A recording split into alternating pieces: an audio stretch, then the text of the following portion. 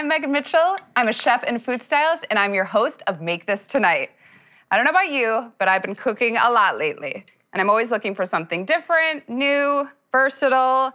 I love taco night. It's one of my favorite nights of the week. This is my version, a flaky fried fish fajita bar featuring Gorton seafood beer-battered fish fillets, smashed avocado, charred green onions and poblanos, a mango and pineapple salsa, and my cashew crema. So let's start with the peppers. I have 4 poblanos that I've charred over an open flame. So char them, place them in a bowl, cover with plastic. I want to steam them, that way the skin will come off super easily. So let this chill for 15, 20 minutes.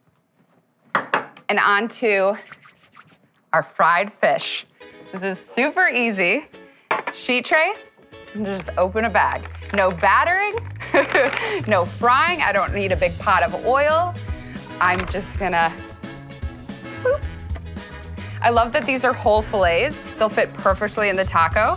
It's wild caught Alaska pollock, and they freeze it immediately, so it has that very fresh taste. You're gonna cook these for about 20 minutes, flipping halfway through until an internal temperature reaches 165, until they're golden brown, flaky, tender.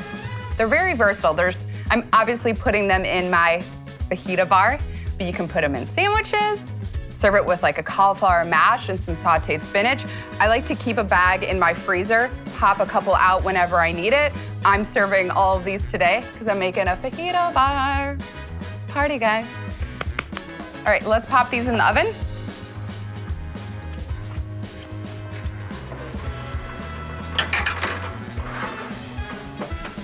All right, now let's talk sides and toppings for this fajita bar. I'm gonna start with my mango and pineapple salsa. It's a little sweet, spicy, tangy, bright, fresh, everything I'm looking for in a salsa. So I have some cubed pineapple. You want it a pretty small dice. Add that in, and then cubed mango. Usually you think of tomato salsa. This is a little different take. I think it pairs really nicely with the fish.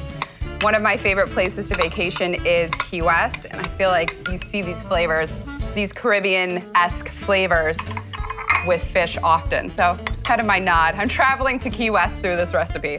We're gonna add sliced jalapeno, chopped cilantro, green onions, a little onion bite. It's milder than other onions, so I really like to use green onions. And I'm using lime zest as well as the juice. I want a strong lime punch for this salsa. A pinch of salt and pepper. And the longer this sits, honestly, the better it gets. So if you want to make this a day or 2 in advance, go for it. So let this sit. This will go amazingly on the fish fajitas. I'm gonna set this aside.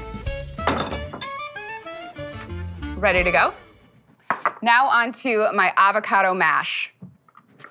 So it's kind of my take on a guacamole, but no chopping involved. Very, very little. So we're gonna add green onions.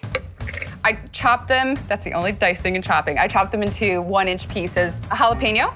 Again, if you don't like heat, you can take the seeds out. Cilantro. Lime juice, as well as garlic. I grate it ahead of time. That way it just melts into the avocado. A little cumin for smokiness, and then a pinch of salt and pepper.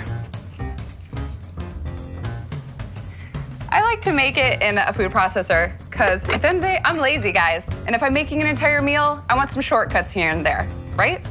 So stick with me. I got tips and tricks, guys. Woo!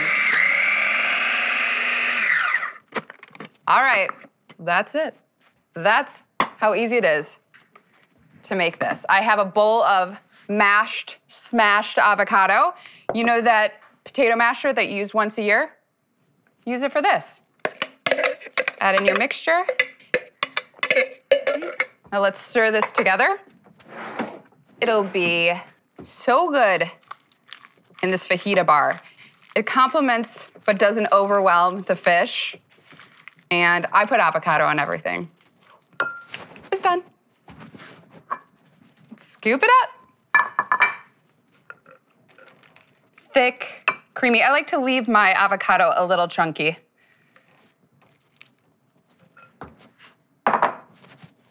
Avocado mash is done, salsa's ready. I'm gonna flip my fish, make my homemade crema, and show you how this all comes together. I'm just finishing up my poblano peppers. These are 4 poblanos, and let's add them to the skillet. All right, this is going. I am gonna flip my fish. I think it's time. 10 minutes, I can feel it. Ooh, they're nice and golden brown. Look at that. I cooked up the entire bag because I'm having a fajita party. I can smell that beer batter when I'm flipping them. Flip them over and then pop them back in for another 10 minutes. Let's go.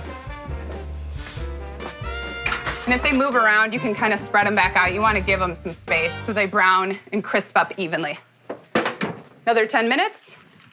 While those finish crisping up, we're gonna work on our cashew crema.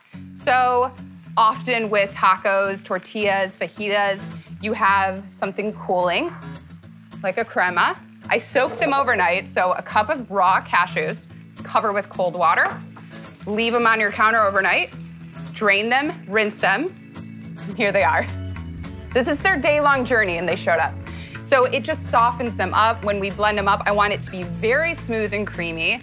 My water, sweet smoked paprika, cumin, and I'm also gonna add some minced garlic, a little salt and pepper, and then the juice of a lime. Okay, gotta make sure the lid's on. I've never done that before.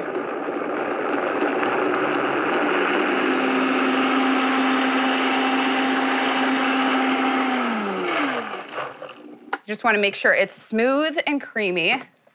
There's no lumps. I'm gonna pour it into this dish and you can see. It's not super runny, but it's not super thick. I like that the paprika adds a little color to it. Crema, done. Cashew crema is done. All I have left to do is char my tortillas, and then this whole thing comes together. I'm just finishing charring my tortillas. Cook them for like a minute or 2 per side.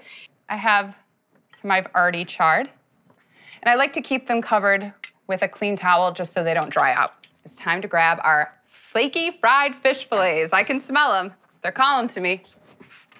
And they look gorgeous. Ooh, they're golden brown. Careful, it's super hot. You guys, those look so good. Let's plate these fillets up. Can you hear that? They're so crispy. I cannot wait to put these into a tortilla. Done. That's it, we did it, success. And there we go, you guys. Our flaky fried fish fajita bar with the star of the show, our Gorton seafood beer-battered fish fillets that are just calling my name. We also have our smashed avocado, which is nice and cooling, our homemade crema, and then our mango and pineapple salsa. So I'm gonna make 3 different kinds.